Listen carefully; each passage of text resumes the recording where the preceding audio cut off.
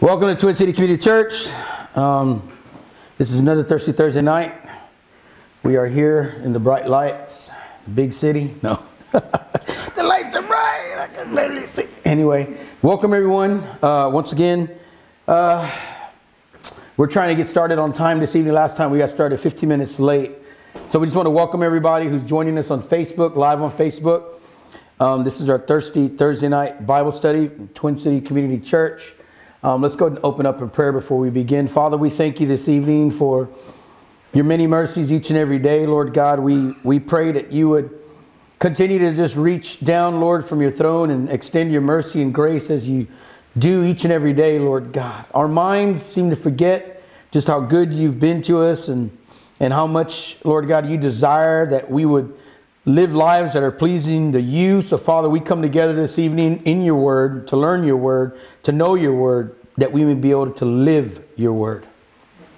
Let it become real and manifest all that we hear. Let it be manifested in and through our lives, Lord God, that we would glorify you.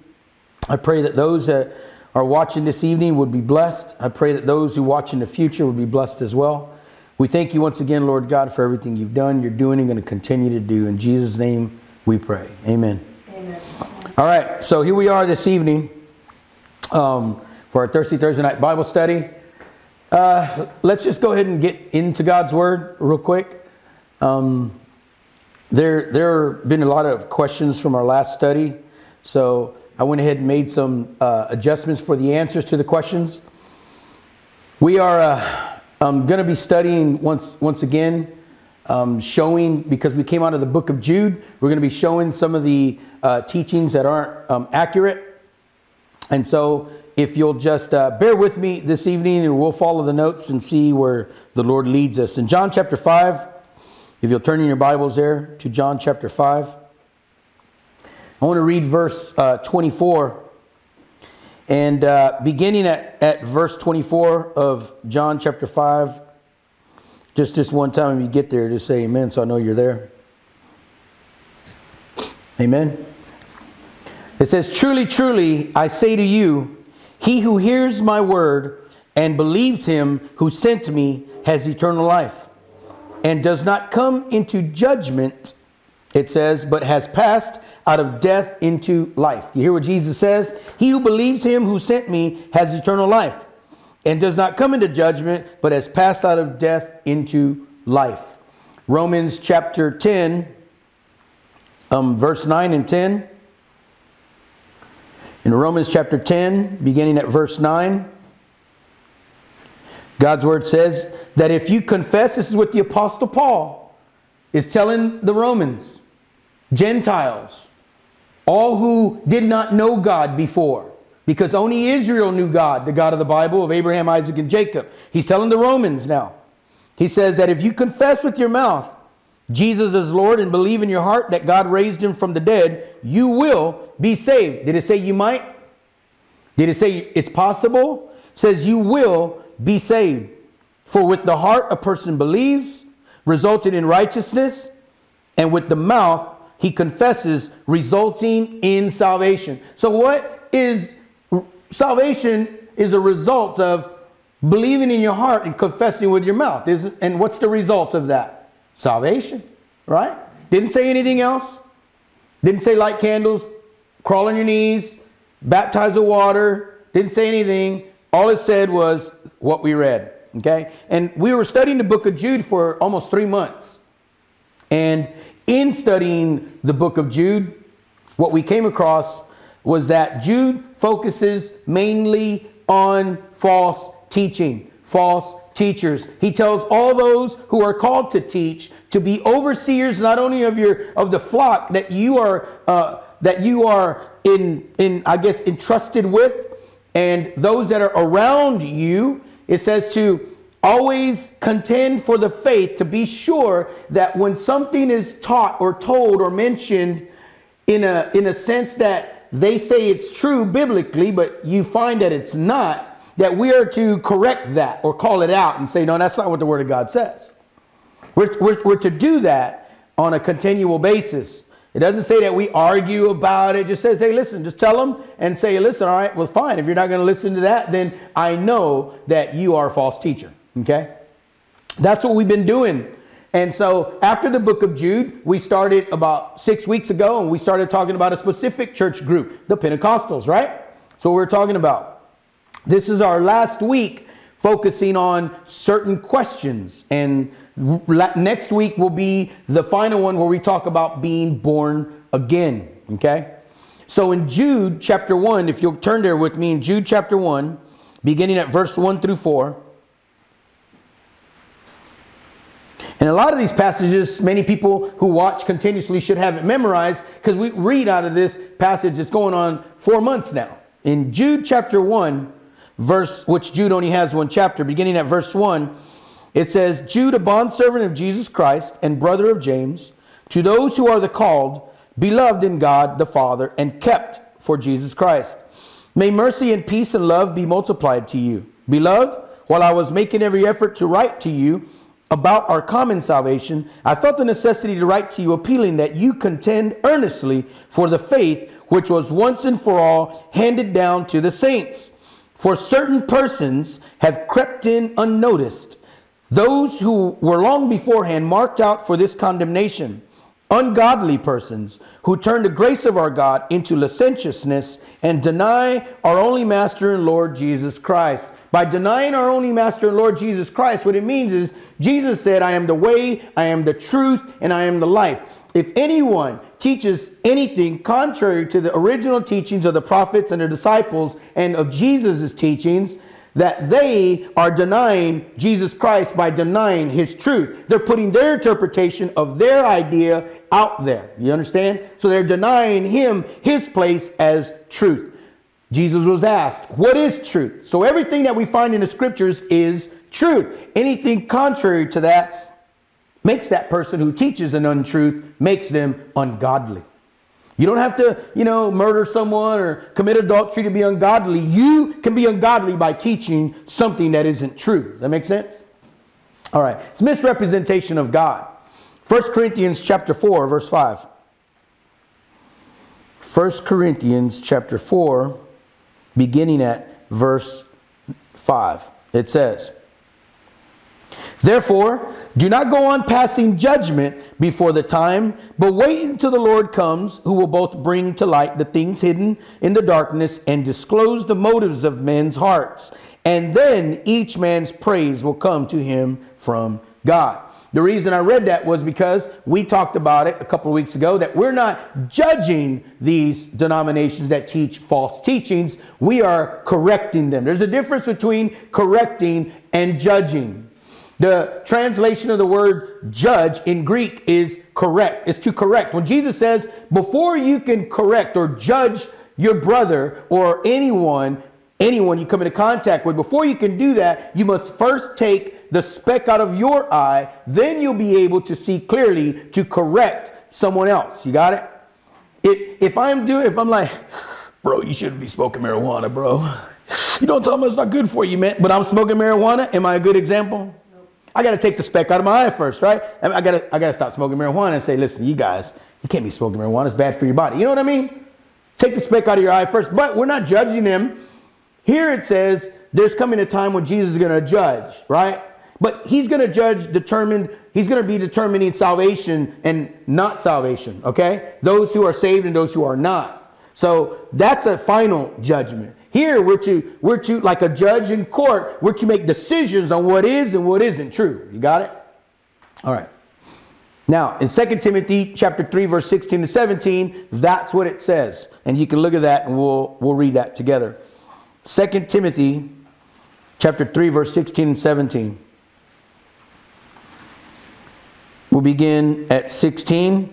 And it says, all scripture is inspired by God and profitable for teaching, for reproof, for correction, for training in righteousness. Why? So that the man of God may be adequate, equipped for every good work. Okay? If you're not teaching the truth of God's word, you're inadequate. Okay? And you're not able to do good work for God. Okay? If you're teaching false teachings, you're not doing a good work. It's ungodly. That's what the word of God said. It's ungodly. But notice there it says it's for teaching, for reproof, and for correction. Okay? That word correction there is the same word Jesus uses in the book of Matthew chapter 6 and 7. It's the word judge. Doesn't mean to judge for all eternity. It means to make a judgment call, a correction on the person. That's contending for the faith. To correct somebody when they're wrong is contending for the faith. Not like when you're correcting somebody so that way they live a better Christian life. We're talking about correcting false teaching. Okay? That's what we're talking about here. Now, so this is why it leads us to this title. Exposing, this is part 6 now, exposing the false teachings and heresy of the Pentecostal churches. Okay, we're not going to call out a single church anymore. We're going to say churches. That makes sense? All right. Not church. No, not churches chicken. We're talking about churches, iglesias.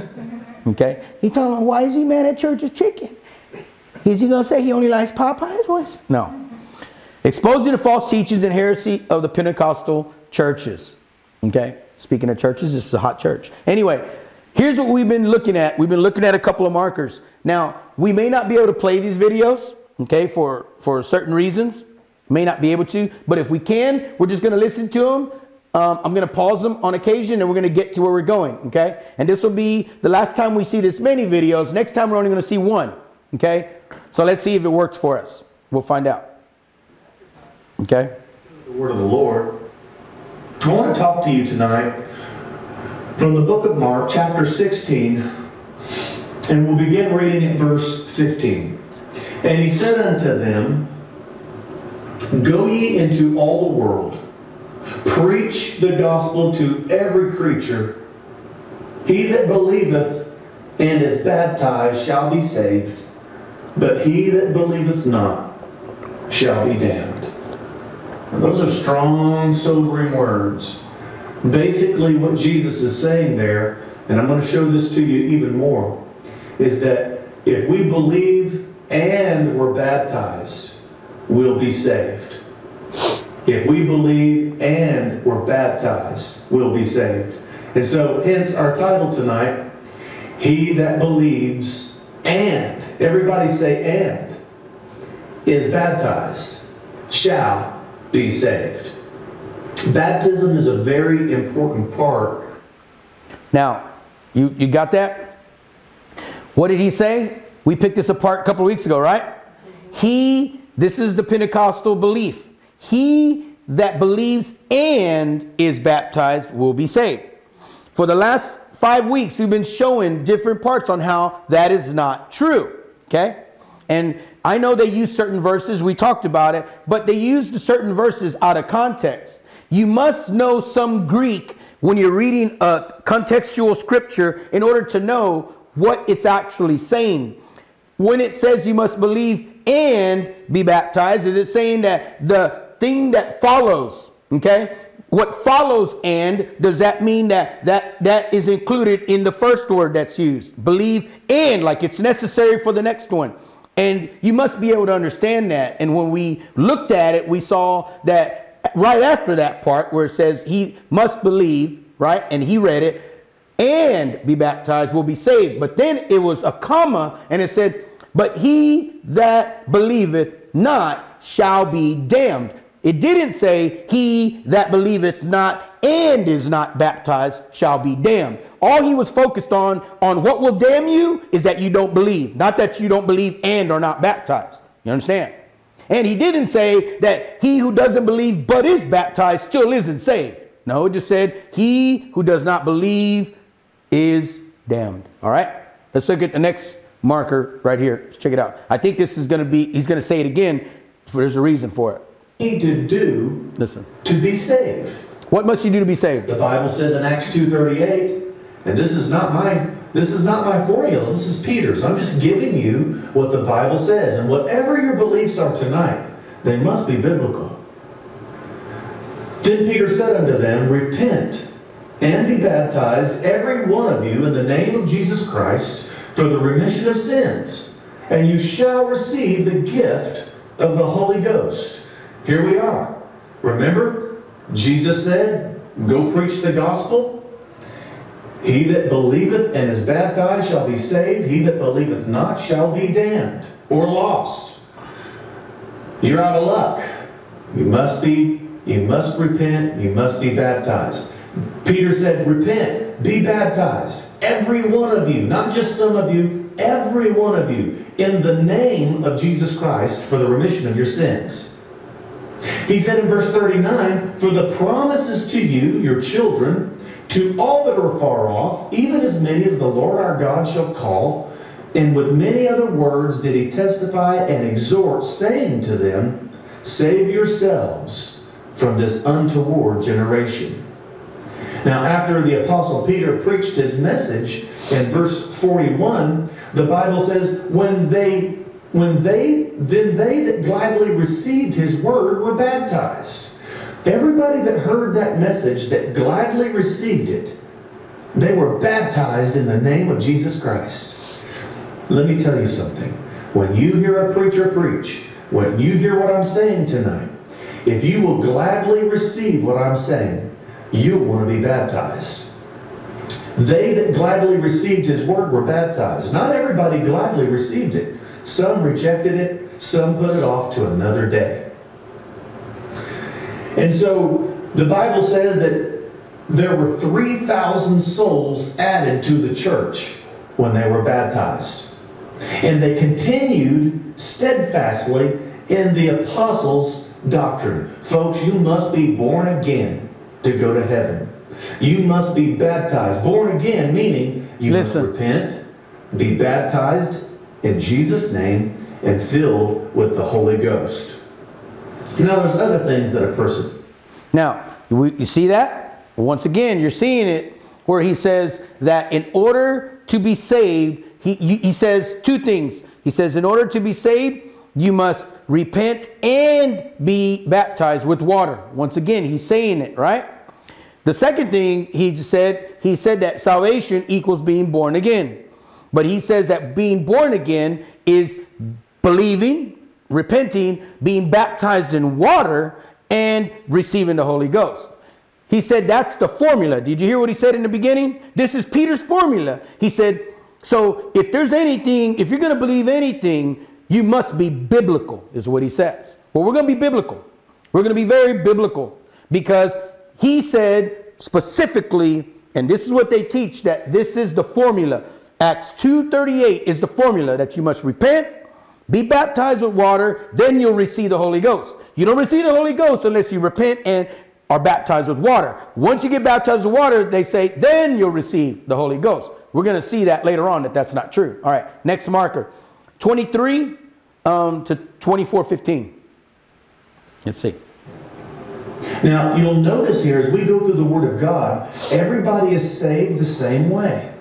It's not, well, this person said, well, I just repented. And this person over here says, well, I just spoke in tongues. And this person over here just says, well, I just believed on the Lord. No. If you will read it for yourself, you will see that they were saved the same way by being born again of the water, being baptized, and being filled with the Holy Ghost, being born of the Spirit. Amen. Okay, and then we see Paul in Acts 22 and 16. He's recounting the story. He says, and now, he said, Ananias came in Acts 22 and 16. And he said, hey, why are you waiting? Arise and be baptized and wash away thy sins, calling upon the name of the Lord. Folks, when you are baptized in Jesus' name, all of your sins are being washed away. Ananias said, hey, why are you waiting? Why tarriest thou? Arise and be baptized and wash away thy sins, calling on the name of the Lord. Folks, when you get baptized in Jesus... So you stop right there. Did you see what he said? He said that when Paul was talking about his experience when he was called to Jesus Christ, Jesus told him to go to Ananias. Ananias would baptize him, right? And when he said that Ananias would baptize him, he said that Ananias would baptize him in the name of the Lord. But here's what he said. What he said there was that when Paul was baptized, that water baptism washed away, cleansed his sins. We know that the Bible doesn't teach that water baptism washes away your sins. We know that. Those who are Christians, right? Who've studied God's word. But if you're a young Christian, you're going to think that, wow, he's onto something. But here's If you know English, and this is why it's important to go to school. It's important because if you don't go to school to learn certain things, you could go to hell because you'll be reading the Word of God wrong. You need someone who can read it to you right, because he even said that your sins will be washed away, not because of the baptism, calling upon the name of the Lord. When you call upon the name of the Lord, you believe. Remember, we read it in Romans. You believe, right, with your heart, then you confess with your mouth, you shall be saved. Because calling on the name of the Lord washes away your old man. Because you believe, you receive salvation. It's not the water. We're going to see that again in a minute. But you got to pay close attention to when they're teaching, because it's going to sound like, man, these guys are so right. You know? Oh my goodness, they sound so clear. And as I told you before, if you've ever listened to a teaching from a Jehovah's Witness teacher, man, they're so eloquent and so convincing and captivating. Man, they'll make you become a believer. You'll be like, wow, these guys are interesting, until you start listening to every word that comes out of their mouth, okay? Now, this is the last one, and we'll move on. Acts chapter 10, verse 46, Cornelius, he was a Gentile. He wasn't a Jew. And Peter receives a vision. Go with these men. Peter goes. He goes to Cornelius' house. To make a long story short, Peter is speaking to them, and while he is speaking to them, they all receive the gift of the Holy Ghost. In Acts chapter 10, verses 44, 45, 46. They all get the Holy Ghost. Verse 46 says, for they heard them speak with tongues and magnify God. That's how they knew they got the Holy Ghost. So here they are. Cornelius is a believer. He's got the Holy Ghost in his life now. He didn't say, thanks, Peter, that's all I need. I've spoken other tongues. I've seen angels. I'm super spiritual. He didn't do that. He was teachable. Look what happened after they got the Holy Ghost. Verse 47, Peter said, can any man forbid water, that these should not be baptized, which have received the Holy Ghost as well as we? And he commanded them to be baptized in the name of the Lord. He didn't say, hey, you've seen an angel, you're good. He didn't say, hey, you got the Holy Ghost, that's all you need to do. Remember what Jesus said, you must be born again of the water and the Spirit. Baptized and filled with the Holy Ghost. That's the gospel. That is the gospel. And so they were baptized in Jesus' name for the remission of their sins. Wow. All of a sudden, Cornelius, the believer, has been born again of the water and the Spirit. Then let me take you to... Now, you notice what he said there. He contradicted himself. I pointed this out last week. Remember, he said that in Acts 2:38, it was a formula. The formula was this, that you repent, be baptized in water, and you shall receive the Holy Spirit. He shouldn't have read this experience of Cornelius, because in Cornelius, all they did was hear Peter, and because they believed what they heard, they received the Holy Spirit, right? And immediately that means they were what? Saved. Then it says after Peter stopped preaching, they were already saved. He goes, so now that they've received the Holy Spirit, what prevents them from being water baptized? He should have never read that passage. But if you're not paying attention to every word that comes out of their mouth, then you'll think, man, he's making so much sense here. But he just called it a formula. This is exactly the order it's got to go. And if you don't get baptized in water, you will not. What did he say? You're out of luck, right? So what does he say about someone who's believed but's never been baptized? Go ask them. They'll say, if you've never been baptized in water and you die, well, you're out of luck. You go to hell. Really? Really? Okay. So he contradicts himself there, which is interesting. We're going to see many other places where they do the same thing. But notice that he's emphasizing the thing of water being water baptized. In the last couple of weeks, we've already talked about what that water was. When Jesus said that you must be born again of water and the Spirit, we learned what the water was. The water isn't water baptism. Jesus said that the water is the Holy Spirit, because Jesus says that he who believed in him, they would receive what? The Holy Spirit, who is the fountain of living water. The Holy Spirit is known in the Old Testament and in the New Testament as the fountain of living water. And because God is a spirit, only God the Father, who is the Spirit, could give you the water that's living. He's the only one who could give that to you. That's why Jesus said you must be born again. You had nothing to do with your parents, what they did in order for you to be born. Likewise, you got nothing to do with being born again. All you can do is believe. You don't got to do nothing but believe. And if you believe, your only Father who's spiritual can cause you to be a new creation, could cause you to be born anew. How does he do that? He puts in you what only he can put in you, and that's the living water. That is the Holy Spirit. We'll keep going and learning more about that next week, because we're going to do the study on being born again next week. But I've already covered this. But just for those who are new listening, go listen to last week's, and you'll be able to get caught up with where we are right now. Now, I need for you to see this 30-second piece, because this is in closing on his part. Okay?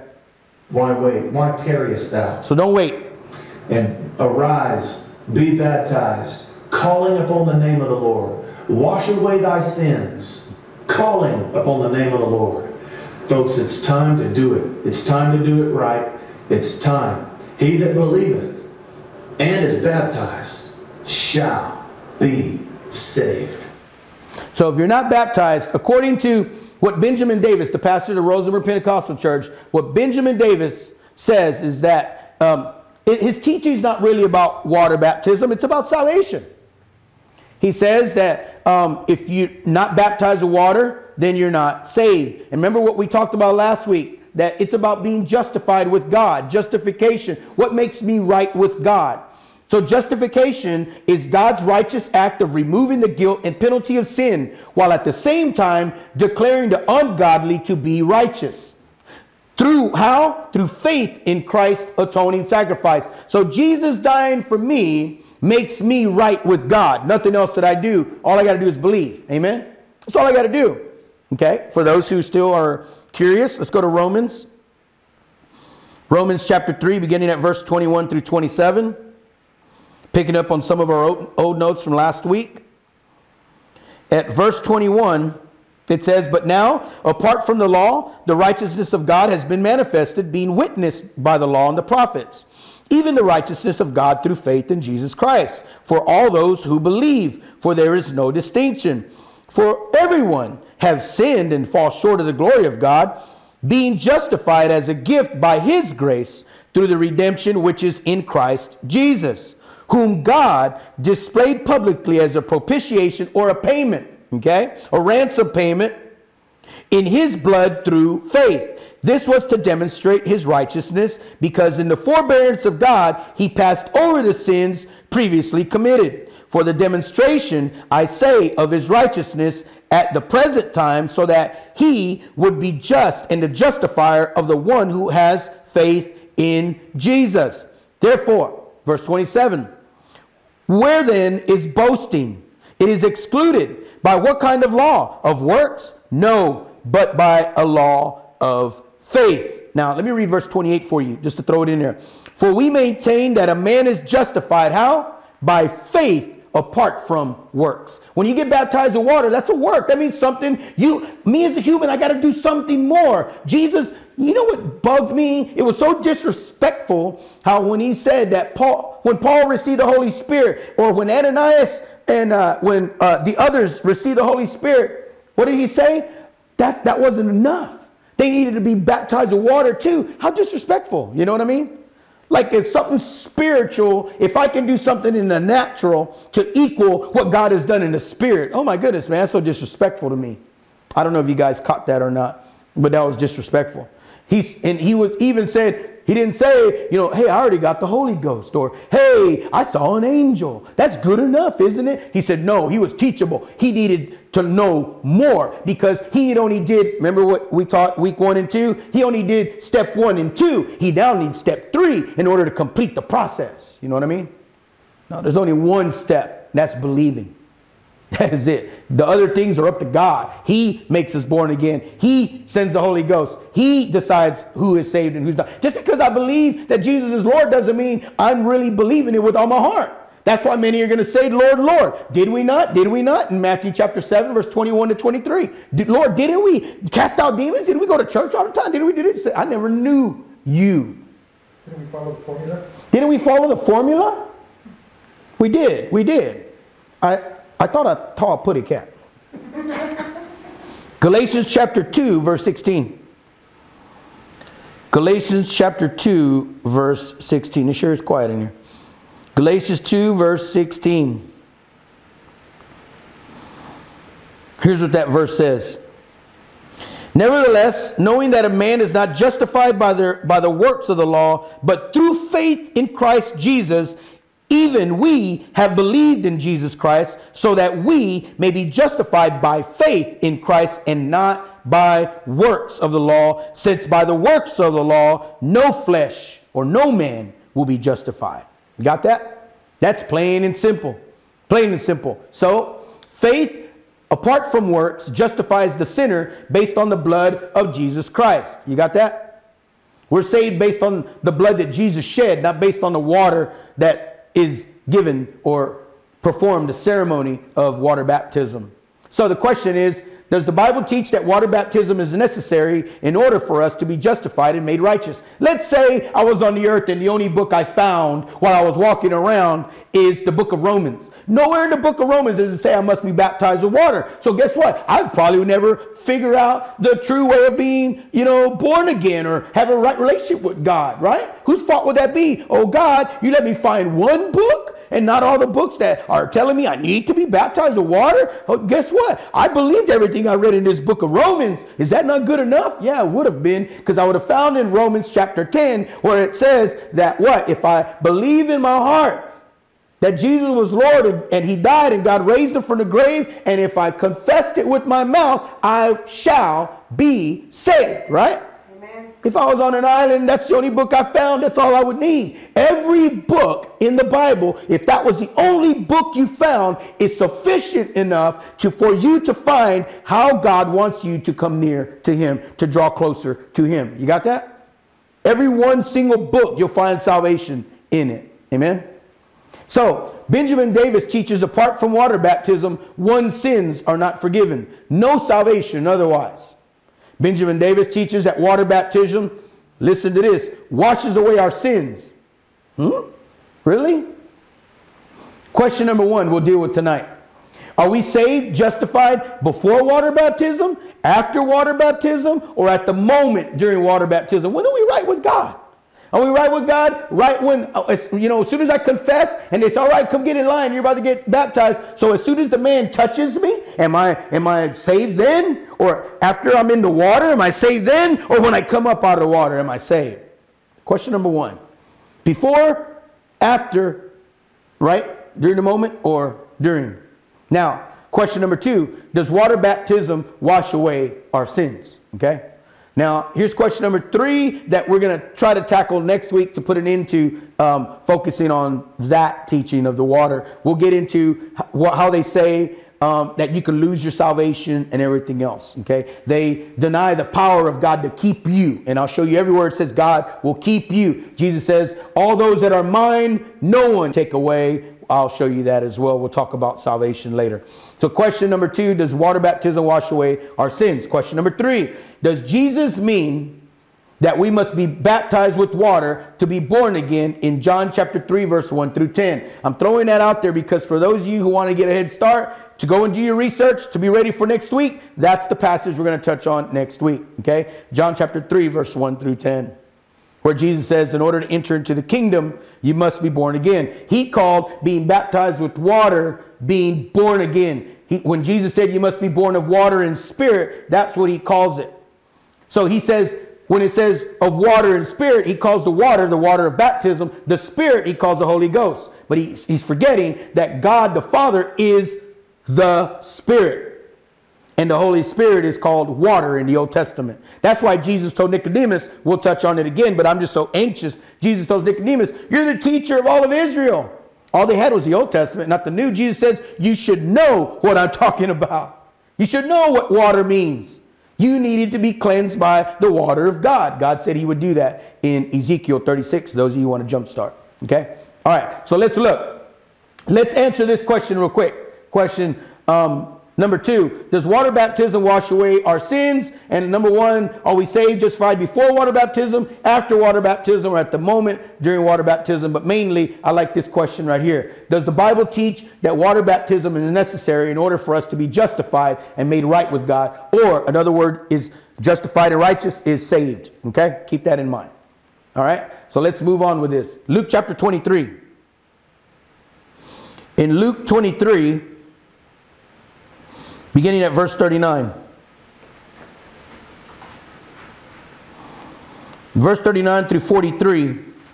Here's what we see. It says, one of the criminals who were hanged there was hurling abuse at Jesus, saying, "Are you not the Christ? Save yourself and us." But the other criminal answered, and rebuking the other one said, "Do you not even fear God, since you are under the same sentence of condemnation? And we indeed are suffering justly, for we are receiving what we deserve for our deeds. But this man has done nothing wrong."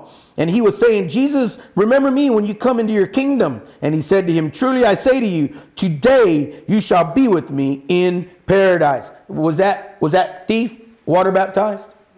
No, he was not. So this tells us that baptism is not absolutely necessary. Look at Colossians chapter 2, verse 8. In Colossians chapter 2, it's talking about things you do with your hands and things you do without your hands.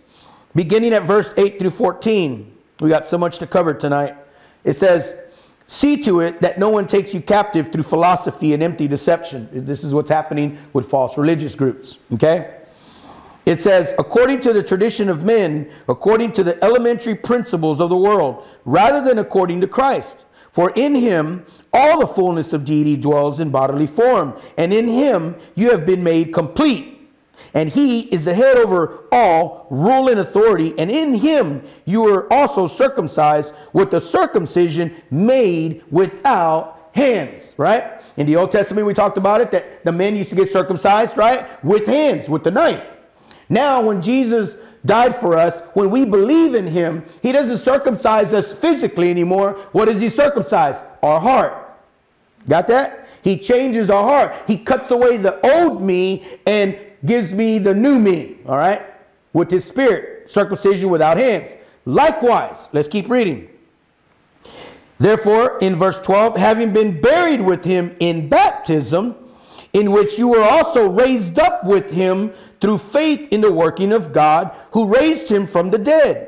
When you were dead in your transgressions and the circumcision of your flesh, he made you alive together with him, having forgiven us of all of our transgressions, having canceled out the certificate of debt, which is propitiation, consisting of decrees against us, which was hostile to us, and he has taken it out of the way, having nailed it to the cross." So it said that when Jesus died and was buried, that is the baptism that he's talking about. He's not talking about water baptism. He said when Jesus died, we were baptized with him in death.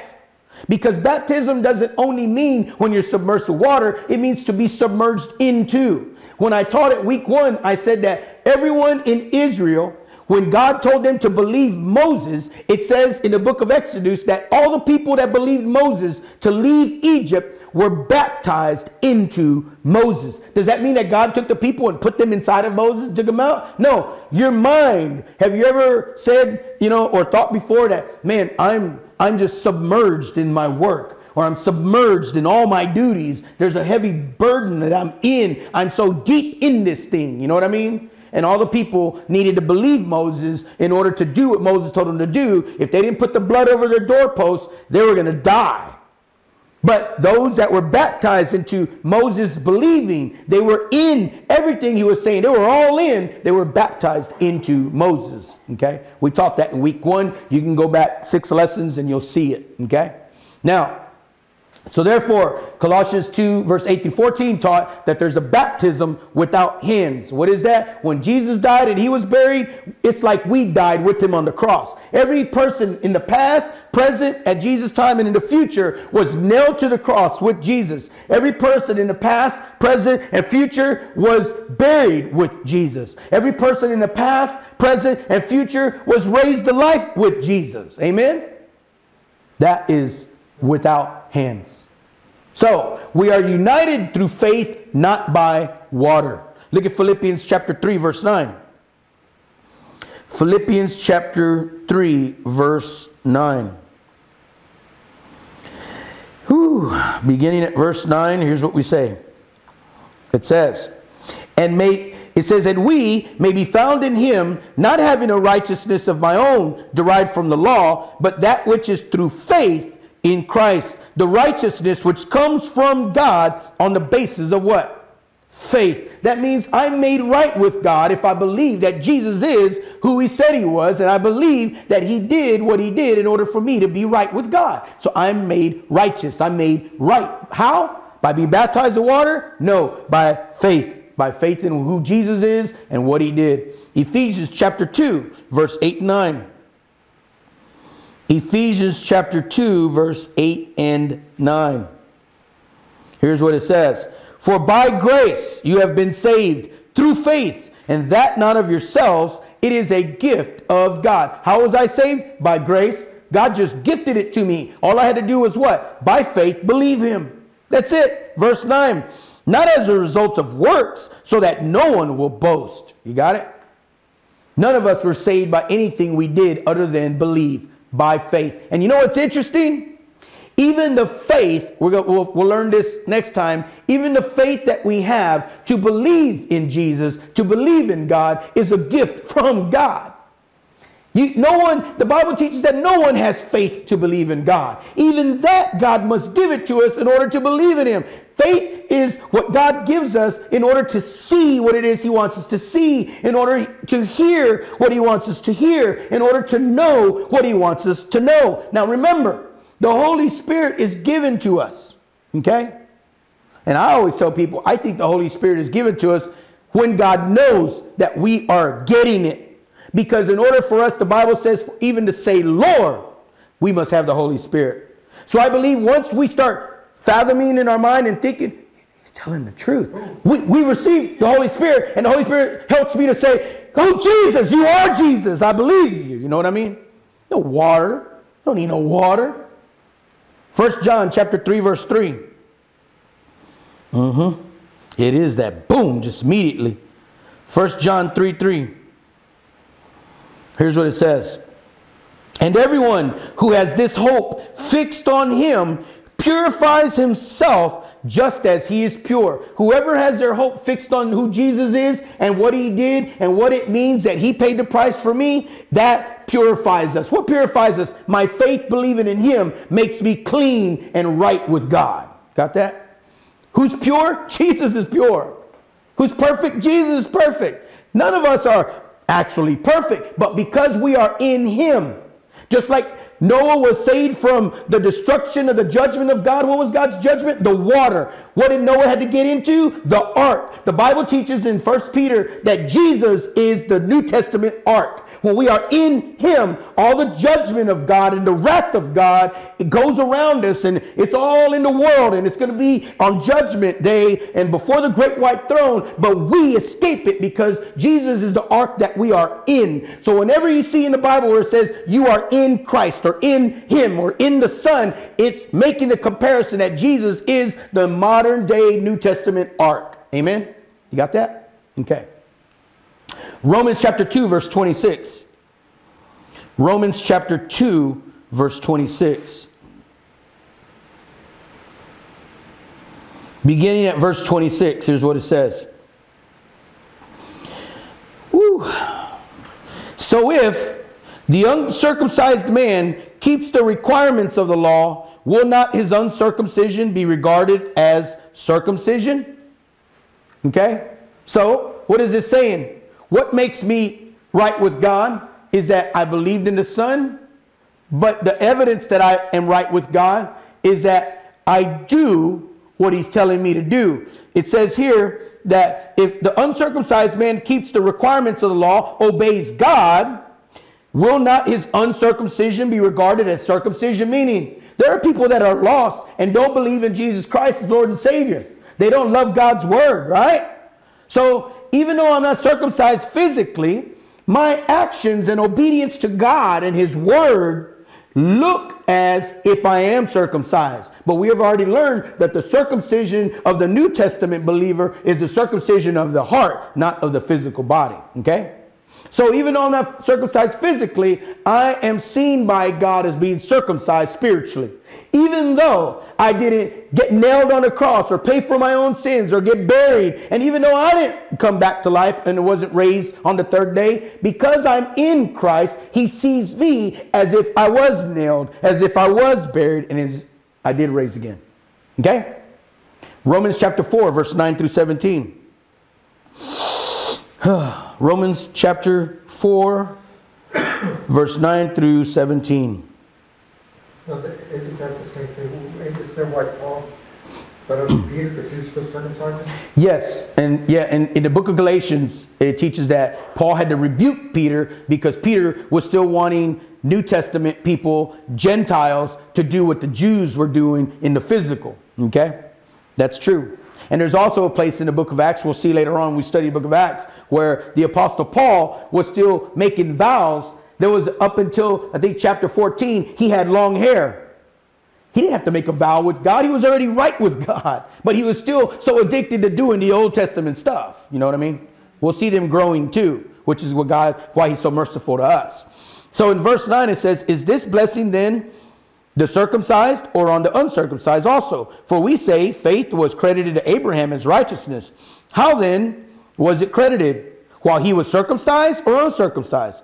Not while circumcised, but while uncircumcised. And he received the sign of circumcision, a seal of the righteousness of the faith which he had while uncircumcised, so that he might be the father of all who believe without being circumcised, that righteousness might be credited to them. Look at what this is saying. When was Abraham made right with God? God told him, I want you to listen to me and follow me, but when you do, I want you to go and get circumcised and circumcise every male person that's with you. But when was he right with God? He was right with God when he believed God. Then he got circumcised afterwards. It's likewise. We are right with God, saved by God, and we are justified through Jesus Christ when we believe. Then we go and get baptized in water by being obedient to God because he said to, not because I have to. If I really love God, because the disciples teach that we should be baptized, doesn't say that we need to be baptized in order to be saved. We just need to be baptized because it is what we do to fulfill all the commands that God gives us. That's one of them. Okay? It's like God says to love your neighbor. Listen, if you don't love your neighbor, you're not going to go to hell. But man, if you don't love your neighbor, it's a sign that maybe you're on your way because you really don't have the Holy Ghost. You got that? That makes sense? So your action proves the process, what God did. Did God do it or not? Now I'm going to move on. God will regard or see a believer as circumcised if he keeps the word of God. Okay? He will see you as being right with him if you keep the word of God.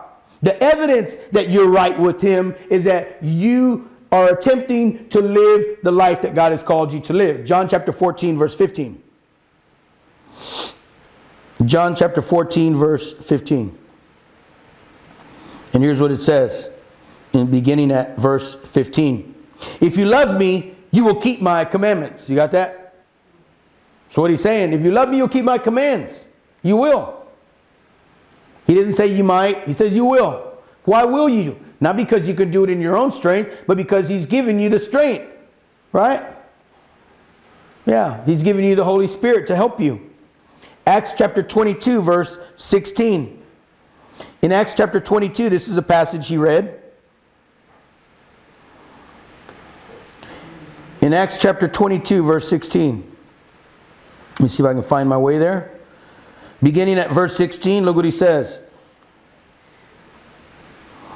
He says, now, why do you delay? Get up and be baptized and wash away your sins, calling on the name of the Lord. Now, pay attention to that verse. Now, get up, be baptized, and wash away your sins, calling on the name of the Lord. Let me ask you a question. Would it be right for you to get up and be baptized before you call on the name of the Lord? No, because the only reason you're going to get baptized is because you've already chosen to call on the name of the Lord. So you don't get up. This is a matter of grammar. This is a matter of knowing what comes first, the horse or the cart, right? This is a matter of did you go and get baptized before you heard anything and then you said, now tell me so I can call on the name of the Lord? No, you called on the name of the Lord, then you did what? Then you were baptized. This is a matter of grammar, y'all.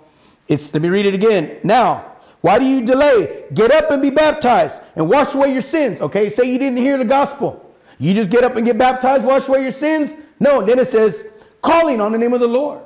So while you're calling on the name of the Lord, get in line because we're about to baptize you. You got what I'm saying? There's an order there. You got to see that order. Listen.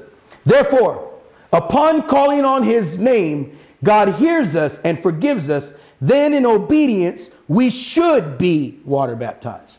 You got that? There's no way you're going to get water baptized if you don't even call on the name of the Lord. Because calling on the name of the Lord means you're confessing because you believe in your heart. So you don't get baptized with water before you confess and believe in your heart. You call on the name of the Lord first. And when you call on the name of the Lord, then now you want to be obedient to whatever he's asking you to do. But you've already called on the name of the Lord because you know what? He needs you to do what? To repent. To call out to him that you need him. Without him, you can do what? Nothing. So Benjamin Davis teaches that you must be baptized. And here's the other thing. I'll throw this in there as extra. You must be baptized only in their church group. Only in a if you got baptized outside the Pentecostal church, you're still on your way to hell. That's not a true baptism. Okay? Then it says that you must be baptized only in their church group. Number 2, it says in their movement or by someone in authority in their denomination. You got that? So if you got baptized any other church where you're at, when you believed with all your heart, they don't care if you believed with all your heart. You didn't get water baptized by them. They got a special power and anointing that you need for them to touch you and dunk you. You got that? That's what they teach. That's almost like a cult. Jehovah's Witnesses say if you don't go to their church, you're lost. You know? All we who believe the word of God know is that if anyone, no matter what church you go to, if anyone believes and confesses, then they are saved.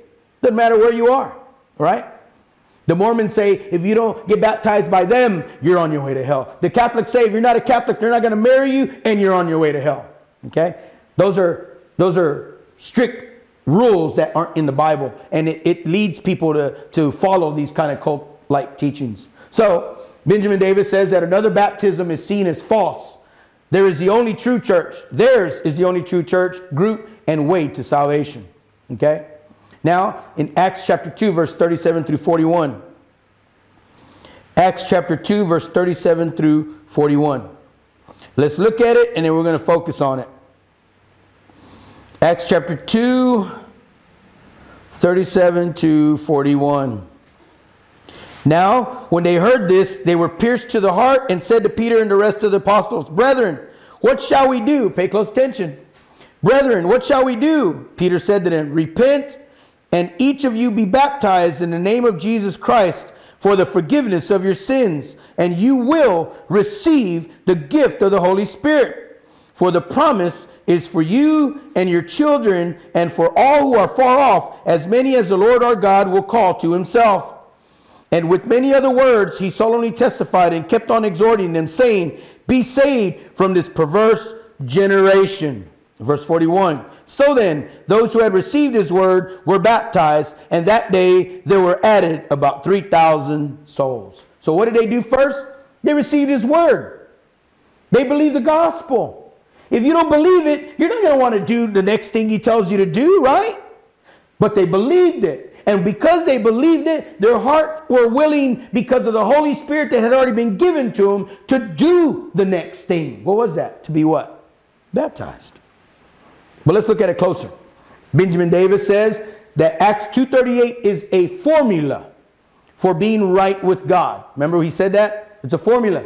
But we read in where? We read in Romans, we read in Philippians, we read in Ephesians, we read in the book of John. Everywhere we read it, it says that if you believe and confess right with your mouth, that you will be what? Saved. To me, that's a better formula. That sounds more straight if there is, but there is no formula. Right? All God says is to what? Believe in what? Confess. Since all them books are written like years afterwards, those are the clarifications. They clarify of what happened on Yep. the day of Pentecost.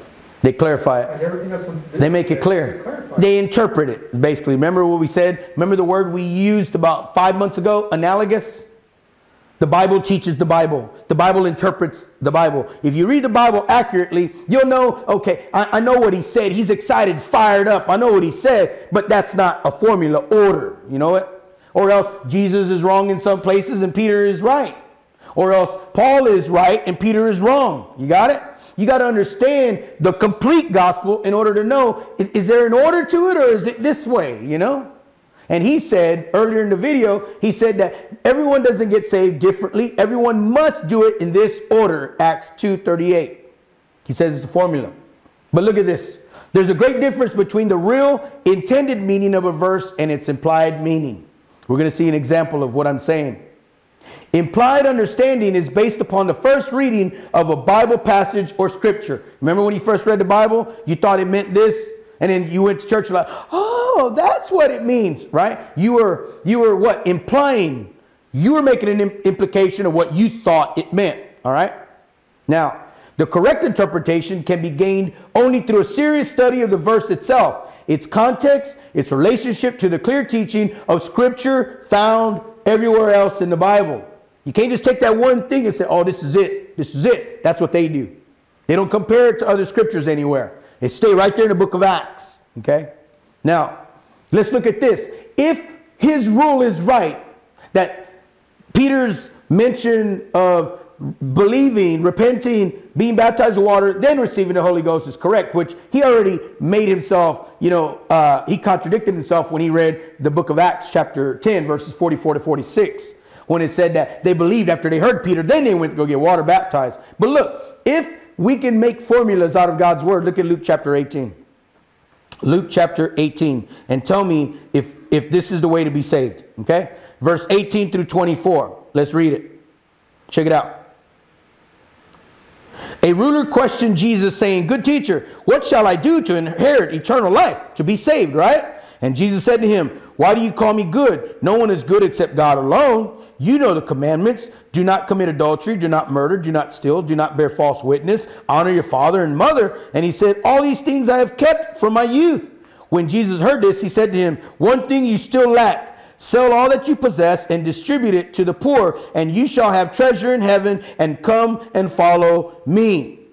Verse 23, but when he had heard these things, he became very sad, for he was extremely rich. And Jesus looked at him and said, how hard it is for those who are wealthy to enter the kingdom of God. Look at that. So what's the formula here? In order to be saved, in order to inherit the kingdom, in order to have eternal life, I got to do what? Honor my mother, honor my father. I got to love the Lord my God with all my heart. And then what? I must not commit adultery. And then what's the final thing? I got to go sell everything I have and give it to the poor. Then I will be saved. Is that the formula? He's talking to this one guy, because this one guy has a problem with money.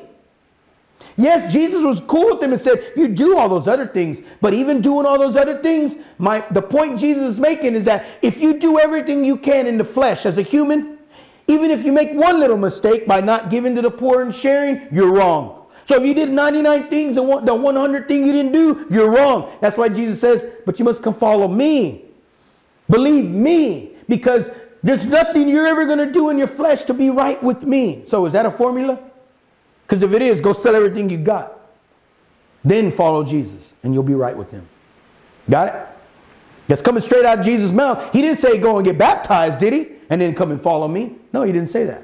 He didn't even say confess with your mouth and believe in your heart. But when you're a studier, when you're a student of God's word, you know that's what he means. But we don't know that. Hindsight tells us when we study and we grow in God, oh, that's what he means, come and follow him. To follow him, really, to truly follow him, means to believe him. And everything that comes out of his mouth, I accept it as it's what I need to do in order to be right with him. I need to believe that he is who he says he is, right? Got it? Now, according to this Bible passage, what must the rich young ruler do to inherit eternal life? Sell all that he had and then follow Jesus. But he had to give everything he sold, the money, he's got to give it to who? The poor, right? Is that what we all must do? No. That's only what Jesus told him to do. Jesus knew his heart. Okay? So, Look at this phrase. This is what I meant by understanding a passage and really paying attention to it. Look at this sentence. Wanted for terrorism and murder, Osama bin Laden, $1 million reward. So, if you don't look at that sentence accurately and read it accurately, you're thinking they're wanting to reward him for terrorism and murder. We're looking for Osama bin Laden to give him $1 million because of his terrorism and murder. We want to reward him.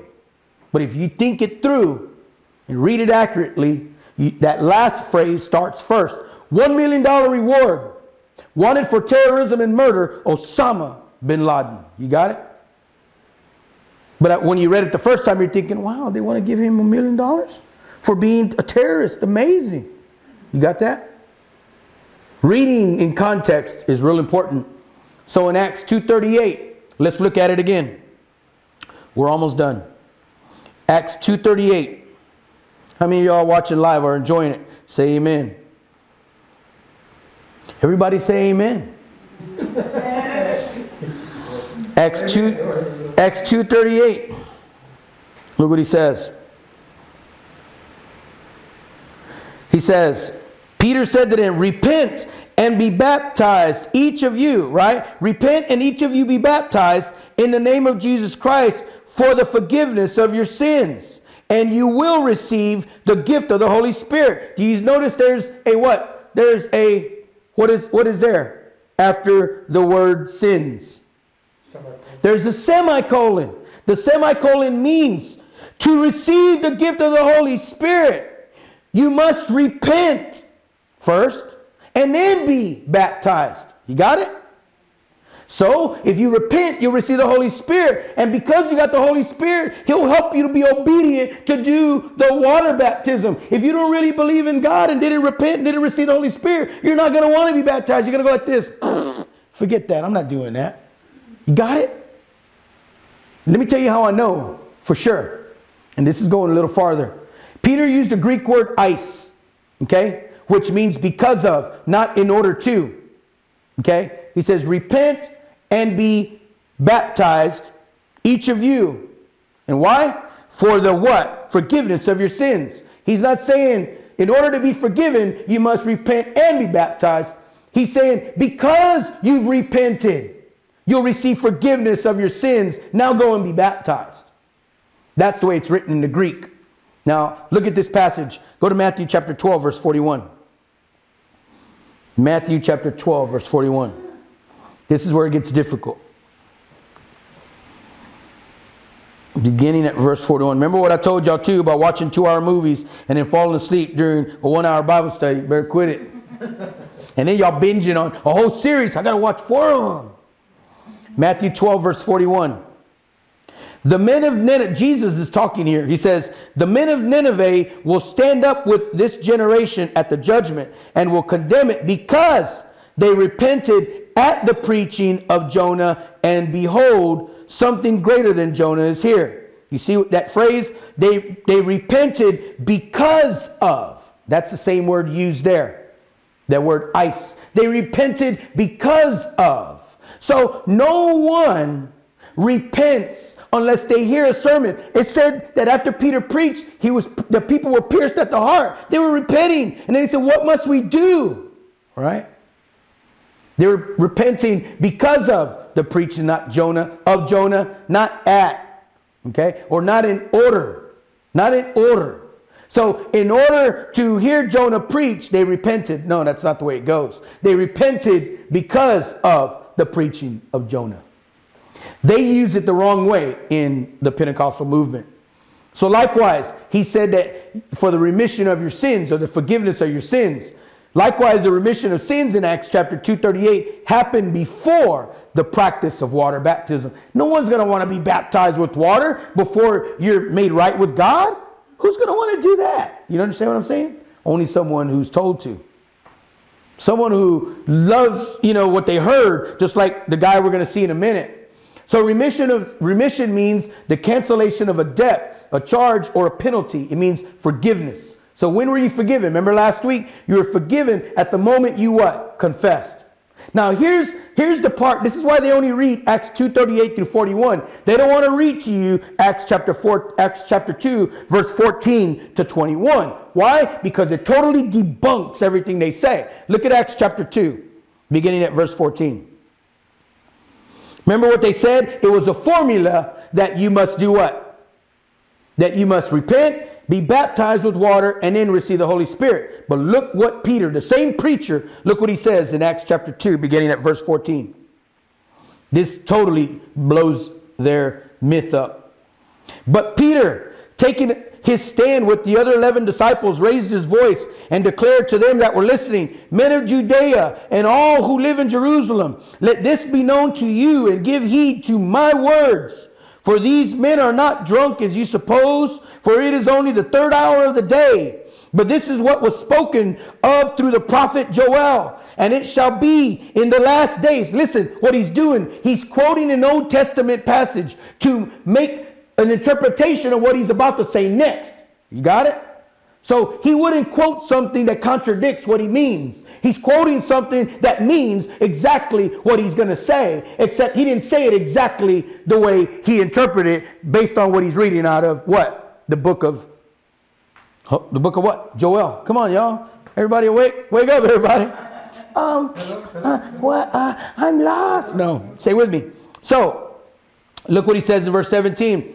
It shall be in the last days, God says, that I will pour out forth my spirit on all mankind. We want to know when, right?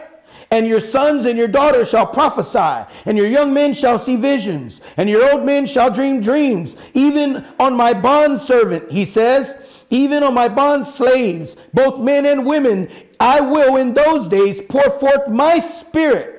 And they shall prophesy, and I will grant wonders in the sky above and signs on the earth below, blood and fire and vapors of smoke. The sun will be turned into darkness and the moon into blood before the great and glorious day of the Lord shall come. Listen, last verse. And it shall be that everyone who calls on the name of the Lord will be saved. You notice he didn't say there, and everyone who calls on the name of the Lord and is baptized with water will be saved. He didn't say that, did he? It's the same preacher, same chapter. You got what I'm saying? If he meant that there was a formula, then why did he screw it up by interpreting, using the book of Joel to mean what he's trying to say, to interpret what he's saying? He wouldn't have contradicted himself, because this is what he means. You got it? Can everyone, let me read it one more time. And it shall be that everyone who calls on the name of the Lord, remember we read in Acts 22, and calling on the name of the Lord, you will be forgiven, and then you'll be what? Baptized. You don't ever get baptized for calling on the name of the Lord. Look what it says here. And it shall be that everyone who calls on the name of the Lord will be saved. Let's say we only found this book of Acts, and the rest of that chapter was missing. And that's all you did. Would you be saved? Yes, you would. Absolutely. Just because he says it a different way in the next coming verses doesn't exclude and cancel out what he just said right here. Here, the same preacher who says that in order for you to receive the Holy Spirit, you must what? Repent and be baptized, then the Holy Spirit will come. But the way he said it in Greek is not the same. That's the only difference here. Because the book of Joel interprets him better, because Joel's saying it in original Hebrew. So the translation in Greek, it puts words at the end. It's like in Spanish, you don't say the word in the beginning, you say it at the end. ¿Te vas a ir? You know, or ¿cómo está todo? You know, you say things different in different order. That's the way it is in Greek. And so that second part where Peter's actually him talking, it puts it in the wrong order because it's in Greek. But when you read it in original Hebrew, it's in the right order. And it shall be that everyone who calls on the name of the Lord will be saved. Same preacher didn't say water. Got it? Everybody say and. Yeah. And it shall be that everyone who calls on the name of the Lord will be saved. No water mentioned right there. Same preacher, 6.5 verses later, he says the second thing. So Peter says everyone who calls on the name of the Lord will be saved. That's what he says. Notice that Peter does not say everyone who calls on the name of the Lord and is baptized will be saved. Or if that's what he meant, he would have said it.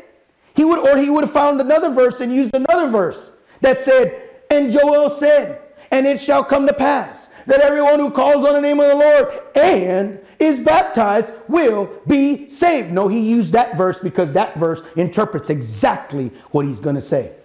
Got it? Y'all with me? In closing, if Peter meant that baptism was essential to salvation, then why did he quote from the book of Joel? It's confusing, isn't it? Unless you know the scriptures. The reference would be irrelevant. Why use a reference from another book somewhere if it's not going to interpret what I'm about to say next? Because just because he said it in a different order doesn't mean it's a formula. If you got any common sense at all, you know that before you are going to be baptized, you got to believe first. And because you know that the Bible teaches everywhere else that those who believe will receive the Holy Spirit, you can put two and two together. You're smart enough. You got enough rationalization. You don't need someone to come and trick you and tell you that Jesus is an angel when the Bible teaches that he's God in the flesh, like the Jehovah's Witnesses do. Interesting. So now, let me just pass that. So when they called upon Christ, they repented. That act of faith, he who what? And it shall come to pass that everyone who calls on the name of the Lord shall be what? So that act of faith brought salvation or remission or the cancellation of your debt that you owed to God. Jesus paid it. What brought it? You're calling out on the name of the Lord. Got it? Once again, remission means a cancellation of a debt, charge, or penalty. They were then, it says, that they were then individually baptized to show their new identification with Christ. Y'all good? Everyone all right? If I can get someone for the cameras over here, that'd be great. All right? And so, any questions before we take off? Anybody got any questions? No? You want to call Eli? Any questions? Because the big one's got to be changed too. You probably don't see the big. Yes, talk to me. A good example would have been, La Casa Blanca. Oh, La Casa Blanca, the White House. Yes. What you actually said was correct. Was correct, yeah. So it would. Well, see, I'm Spanglish, so I don't know that good. But the actual way of saying it would have been La Casa Blanca. Yeah. But we say it in English, White House, instead of house that's white, right? That's the way Greek is. So when Peter spoke, he spoke in Greek. In Aramaic Greek, when Joel was speaking, he spoke in Hebrew, which was the accurate way. In Greek, it's backwards like Spanish, okay? That's what, and the reason that most Pentecostal pastors don't know that, because they don't go to seminary. They just learn amongst themselves. They make their own little school. They don't have Greek or Hebrew professors to help teach them Greek or Hebrew. They don't. They go and research their own words the way they want to. Okay? They do go to seminary. It's their own seminary. Yeah, that's what I was saying. Their own schools, their own seminary. So, any questions before we stop? Anyone? No? After the cameras are off? All right. So, Father, let's pray. Father, we thank you for being with us this evening.